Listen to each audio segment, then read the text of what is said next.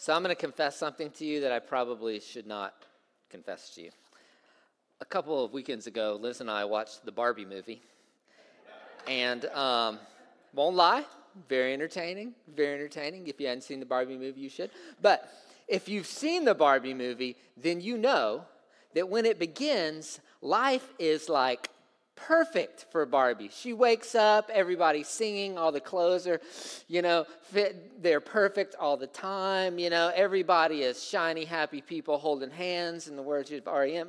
It's like, it's just this wonderful, amazing world to which we look at and go, not that we want to be Barbie. I mean, maybe you do, Gary.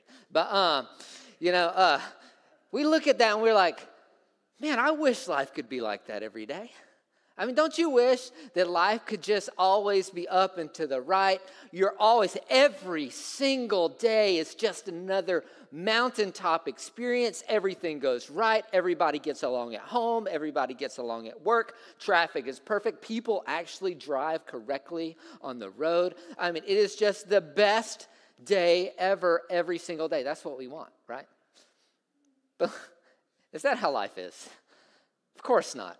We know that life isn't like that. We want life to be like that, but the truth is, we know that life is filled with ups and downs, with mountaintops and with valleys, with good times and with bad times, with happy times and with sad times, and sometimes things are going great, and the sun is shining down on us, and everything seems to be working out in our favor, and other times, man, it seems like the wheels just come off of everything, and nothing seems to go right, and we're just filled with suffering and pain and hurt and loss, because sometimes life is great.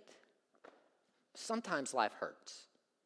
I don't know if you realize this or not, but we have a number of people in our little church family who are hurting right now. Life is very painful and difficult for one reason or another. So I felt like now would be a great time for us to talk about how following Jesus, or how to live as followers of Jesus when life hurts. And the reason this is important is because I don't think we're very good as followers of Jesus, following Jesus when life hurts.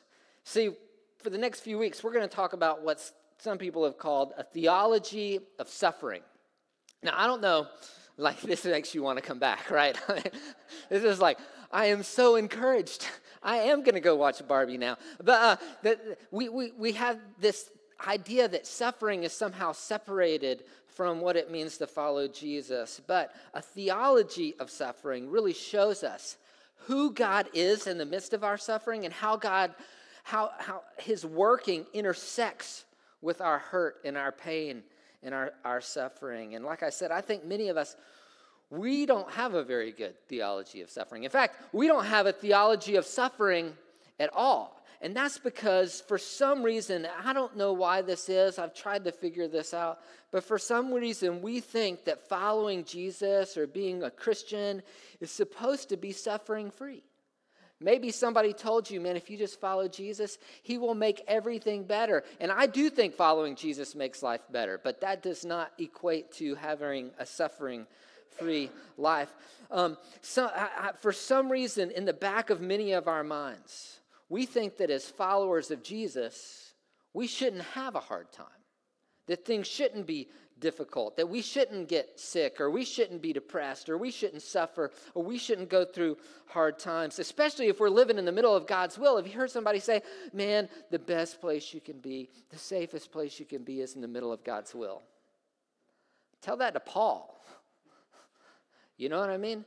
Tell that to some people around the world right now that are following Jesus with all their heart, soul, mind, and strength. And man, they're running from the law. They are hiding right now. They are struggling. Tell that to people who have been following Jesus and they just found out this past week that they have cancer.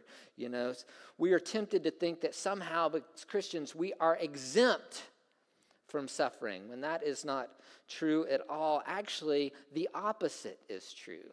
What I love is when you look through the story of Scripture, you discover that the Bible is really a collection of suffering stories. I don't know if you've ever thought about that, the Bible in those terms before, but it really is a collection of suffering stories. It's filled with the stories of faithful men and women who, in spite of, and sometimes because of their faithfulness to God, experienced intense and immense suffering. And so what we're going to do over the next few weeks is we're going to look at a few of these stories and see what they have to tell us about how to live as followers of Jesus when life hurts. And today, we're going to begin with the story of Joseph. The story of Joseph that's found in Genesis, the end of Genesis, found in Genesis 37. You should skip Genesis 38. It's a really weird story. Ask Jamie about it later. I still remember that hub group. And then through the end of Genesis. It's not Joseph, Jesus' dad, Joseph. This is the Old Testament Joseph. If you kind of know kind of the history of the Hebrew nation, you had Abraham, who had a son named Isaac, who had a son named Jacob, and then Jacob had 12 different sons with 4 different women. You know, it's a weird thing. Joseph is Jacob's 11th son. And when we're first introduced to Joseph, well, let's just say the report is not all that good. Because we're first introduced to Joseph when he's about 17 years old. And I don't know if you remember being 17 years old, but you were probably a little bit of a punk when you were 17 years old. And Joseph was a punk when he was 17 years old. Because the first thing we're told about him was that he was giving a bad report on his brothers. He's a tattletale. Now, if you're one of the older brothers and your younger brother is coming giving a bad report about you, how are you going to feel about your younger brother? Not very good, right? You know, well, that's kind of how it is. Well, not only did that he give a bad report to his brothers, or about his brothers to his dad, we're also told in the story that he is Jacob's favorite son. Now, I don't know if you know this about Levi or not, since he's here. Levi thinks he's our favorite son because he stole our phones and erased his name and put favorite son in our contact lists. So that's, you know, if you say a few years ago. It still says that. We haven't erased it yet, you know. We give him the illusion that they can feel that way about him. It's the younger son, you know. But he is Joseph is Jacob's favorite son, and he's such a favorite son that his dad gives him this richly ornamented robe of all these colors, or if in the words of the 70s musical, a Technicolor dream coat. And because of Joseph's privileged status, his brothers didn't just dislike him. They weren't just annoyed with him, they hated him.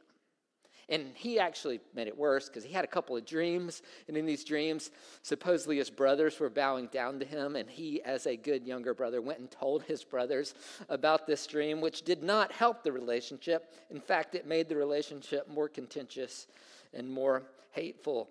Well, the story goes on with Joseph that we're told that sometimes later his brothers were out grazing their father's flocks near Shechem, and Jacob decided to send Joseph to check up on his brothers, like a parent-sanctioned tattletale trip is really what this was. And so Joseph went to check out on his brothers and discovered that they weren't in Shechem where they were supposed to be. They were actually in Dothan. And so he is approaching them, and we read this in Genesis 37.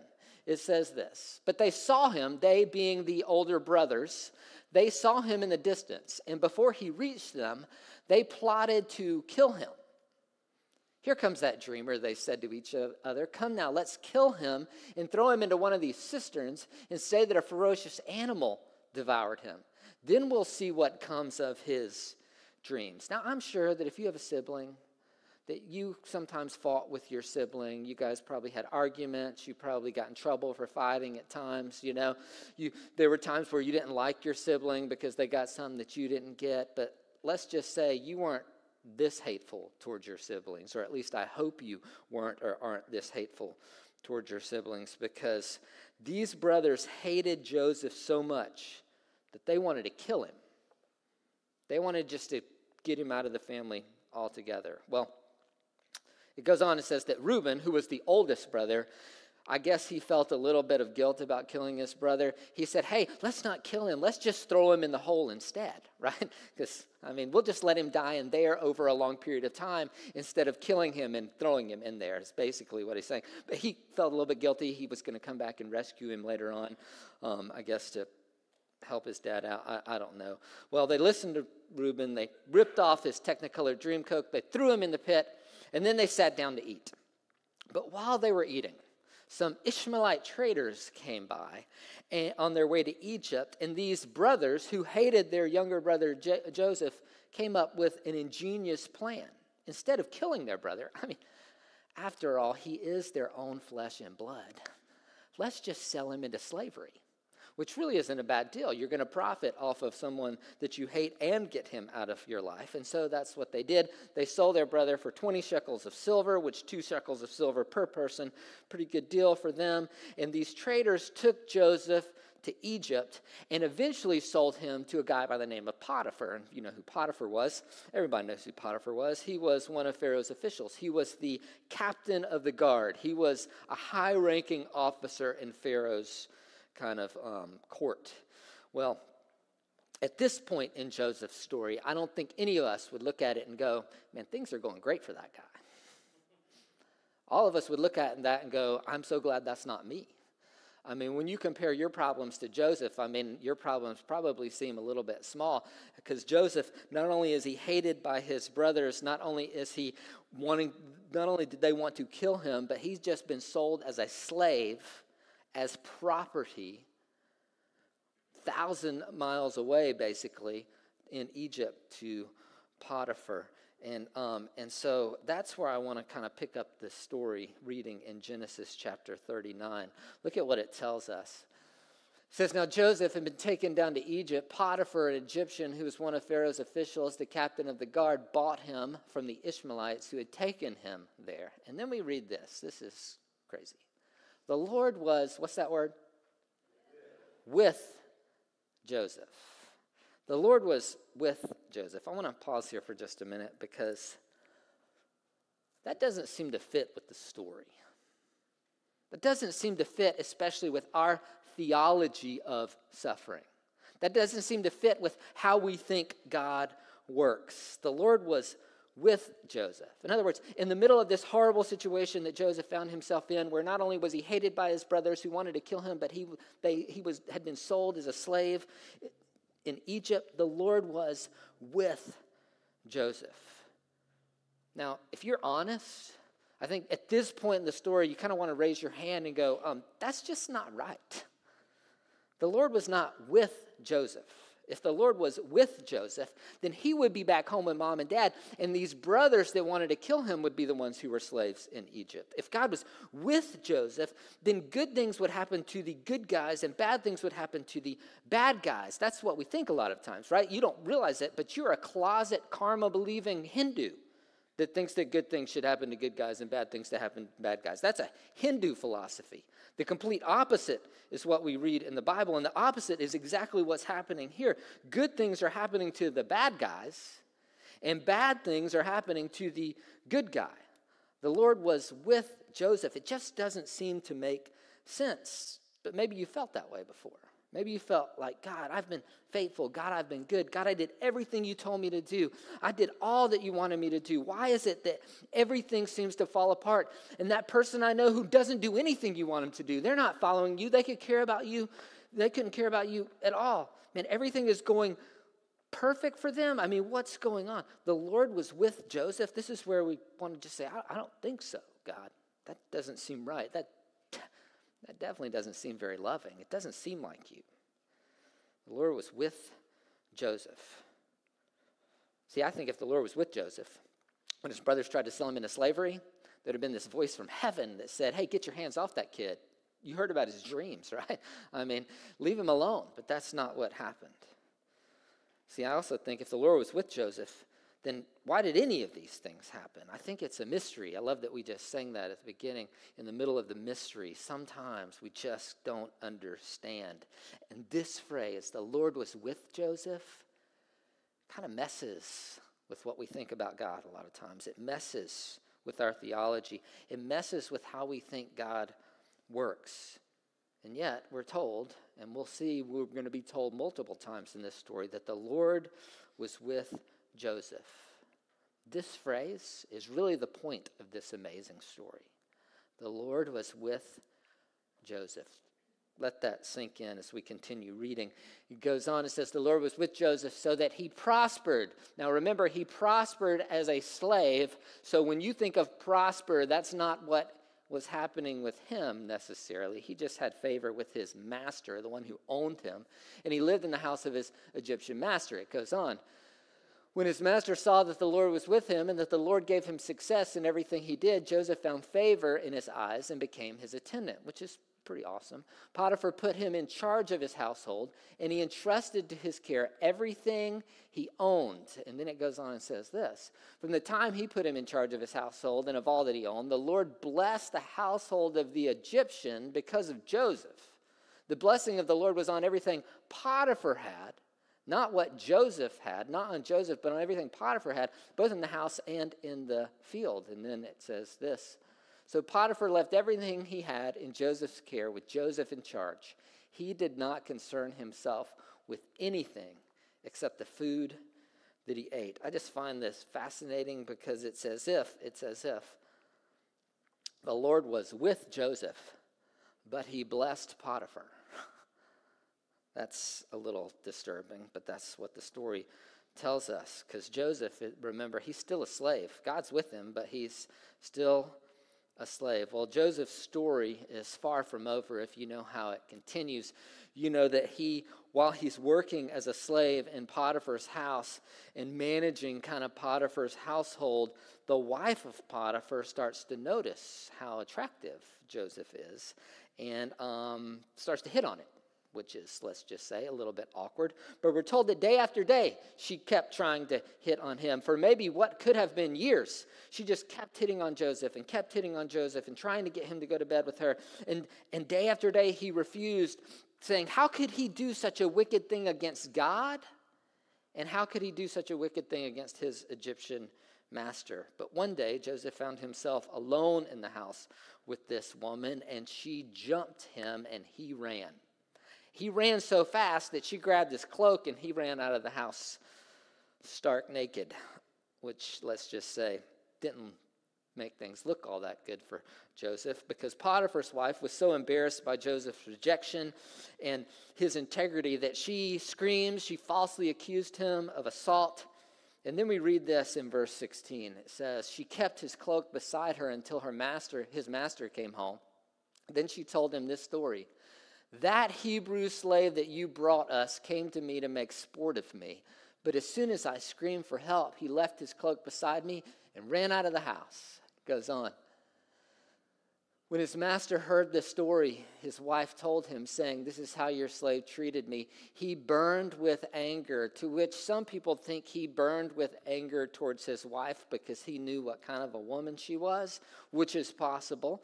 Because if he burned with anger towards Joseph for taking advantage of his wife, he probably would have had him killed because he knew something was going on there.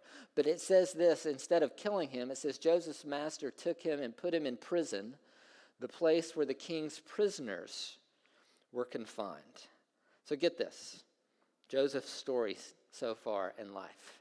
He goes from being his dad's favorite son to being hated by his brothers, to being thrown in a pit, left to die by his brothers, to being sold into slavery by those same brothers, to being a slave in the home of Pharaoh, or of Potiphar in Egypt, to being falsely accused of trying to take advantage of Potiphar's wife, to being now thrown into prison.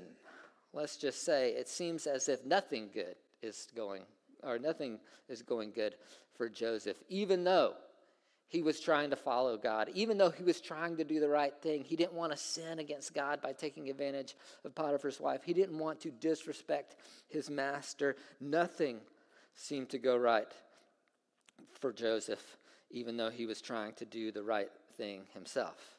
But look at what we read next. This is crazy. But while Joseph was there in prison, the Lord was with him. Now, I'm thinking if the Lord was with Joseph, he wouldn't be in prison, right? I mean, that's probably what we're all thinking. But the truth is, what the text tells us is the Lord was with Joseph in prison. I was thinking about some of the things that some of you are going through, some of the hurts of life. And I think that sometimes when life hurts, it can feel like a prison, right? When whatever's going on is so heavy and so hard and so tough, it can feel like we're trapped. It can feel like things have gone from bad to worse. And when we're in that place, it can be really hard to feel as if God is with us. But this tells us that while Joseph was there in prison, the Lord was with him. It goes on, the story continues. He showed him kindness, which is odd, and granted him favor in the eyes of the prison warden. It goes on. So when the warden put Joseph in charge of all those held in the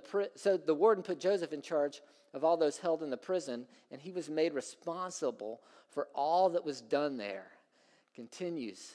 The warden paid no attention to anything under Joseph's care because the Lord was with Joseph and gave him success at whatever he did.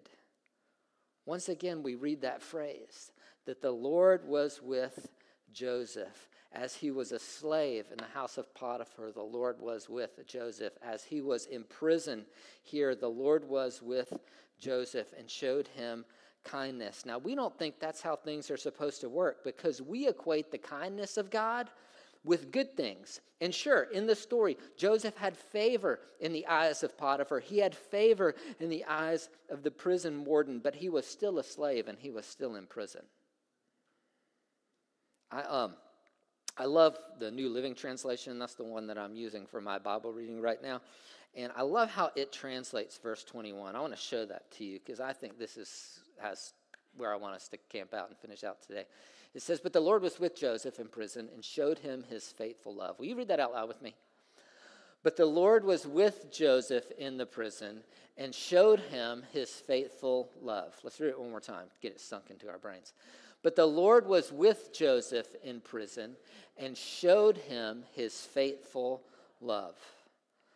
The reason I want to show you this verse in this translation is because I think that this is our takeaway from this story. Whenever life hurts, whatever we're going through, it's an opportunity for us to remember that the Lord is with us. And it is also an opportunity for God to show his faithful love to us. Let that sink in for just a minute. Whenever life hurts, it is an opportunity for you and for God. It's an opportunity for you to remember that regardless of your circumstances, that the Lord is still with you. But it's also an opportunity for God to show his faithful love to you. Because let's be honest, when things are great, do you really need God to show you his faithful love? When things are going perfect, do you even need God to be with you? See, we usually, when things are going great, that's when we forget a lot of times. But when life hurts, it's an opportunity for us to remember that the Lord is with us regardless of our circumstances, and it's an opportunity for God to show his faithful love to us in spite of our circumstances. Now, I know if you're like me, you might be thinking, well, that sounds all well and good, but this was just for Joseph. I mean, we're reading Joseph's story here. I'm not Joseph. This was just the story for way back then, and this is not really relevant for me. But I want to show you one more verse. This is actually the final thing that Matthew records Jesus saying. The last thing that he records of Jesus' words. Look at what Matthew says is the last thing that Jesus says. And be sure of this. This is Jesus speaking. I am with you always, even to the end of the age. Do you know what this is right here? This is a promise from Jesus, not just to those disciples who he was talking to that day, but to all of us who call ourselves his disciples. It's a promise that says, I will be with you always, even to the end of the age or the end of time. And that's where I want to leave us today. That when life hurts, we need to discipline ourselves to remember that the Lord is with us and that his faithful love is available to us. Why? Because Jesus promises it. You remember what Jesus' one of his names was? We celebrate that at Christmas, Emmanuel. Remember what Emmanuel means? God with us. And then Jesus here says, I will be with you always, not just sometimes, always. And then if you flip over to the book of Hebrews, the writer of Hebrews says that, he's quoting God, I will never leave you nor forsake you. I will never leave you nor forsake you.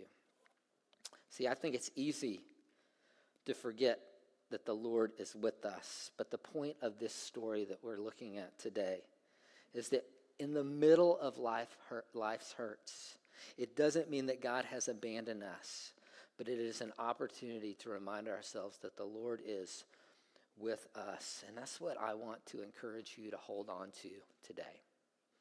See, I don't know what's going on. I know what's going on in some of you, but I don't know what's going on in all of your lives. But I heard somebody say one time that all of us are either coming out of a hurt, going into the hurt, or in the middle of a hurt. Thanks for coming today. It's good news. But it's true, right? Because that's how life works. It's filled with ups and downs, good and bad, happy and sad, mountaintops and valleys. And in the middle of those times when life hurts, we need to make sure we hold on to this promise that the Lord has not abandoned us, but he is with us, which leaves us with a choice to make. I heard this question a few years ago, I think from Andy Stanley. I can't remember exactly, but I made note of it. I thought it was such an important question. It says, am I going to respond to life's hurts by my ability to interpret circumstances, or am I going to respond by remembering that God is with me? See, I think all of us have a choice to make. Am I going to respond by going, oh, woe is me, or why is this happening, or oh, forget you, God, if this is how it's going to be?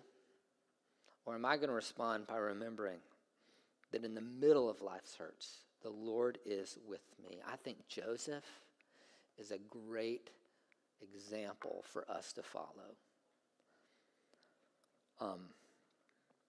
I also think that remembering that God is with us, it can change everything. It changes our perspective. It gets our vision off of what's going on and onto the one who is with us in the middle of all that's going on. So my question for you today is, how can you remember that the Lord is with you?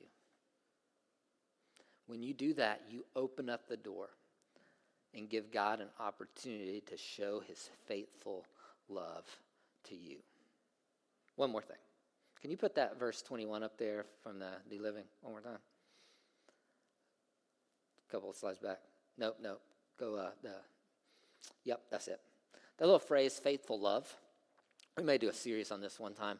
I wasn't even going to talk about this, but I just want to. It's the Hebrew word chesed. Can you say that with me? Chesed. You got to have to chesed, okay? Don't look at somebody else when you're saying it, okay? It's going to get all over the glasses. Chesed, okay? It's a word that actually is used to describe God all throughout the Old Testament. That passage in Exodus chapter 34 where it says the Lord is compassionate and gracious, slow to anger, abounding in love and faithfulness. That chesed is one of the words that's used right there. I just like to say chesed. But it actually is horribly difficult to translate into the English language. Sometimes it's translated as loving kindness or loyal love or faithful love. But a better understanding of this is chesed actually is the kind of love that a parent has in them that would cause them to run into a burning building to save their child when they know that they're probably going to die. That's the faithful love that God wants to show you.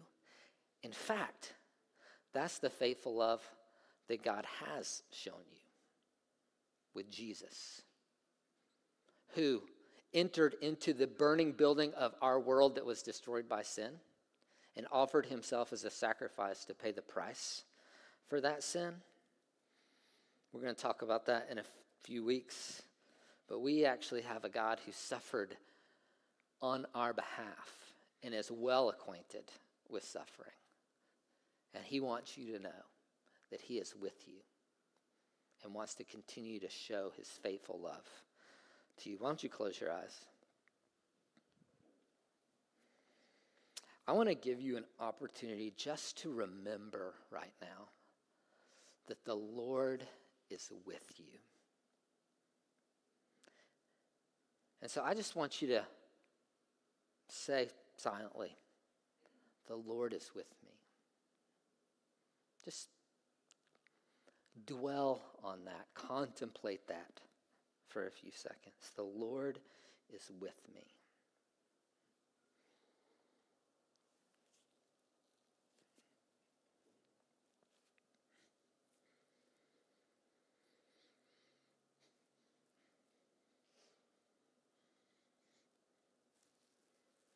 Heavenly Father, I don't think that I or most of us in this room really have a great theology of suffering. Sometimes we're mistaken about how you work, and we're mistaken because we base our beliefs on our circumstances, or we base our beliefs about you on our feelings, instead of basing our beliefs about what you say about yourself in your word. And your word tells us that you are with us in life's hurts. And I just want to say thank you.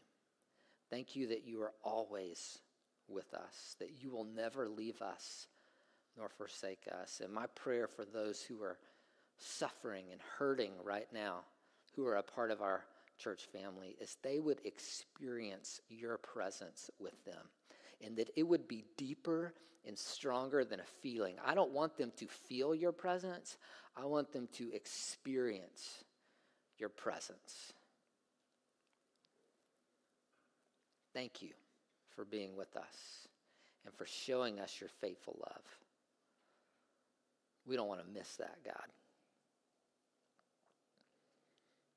Thanks for the story of Joseph, for what it teaches us. Continue to make us more like you. It's in Jesus' name, amen.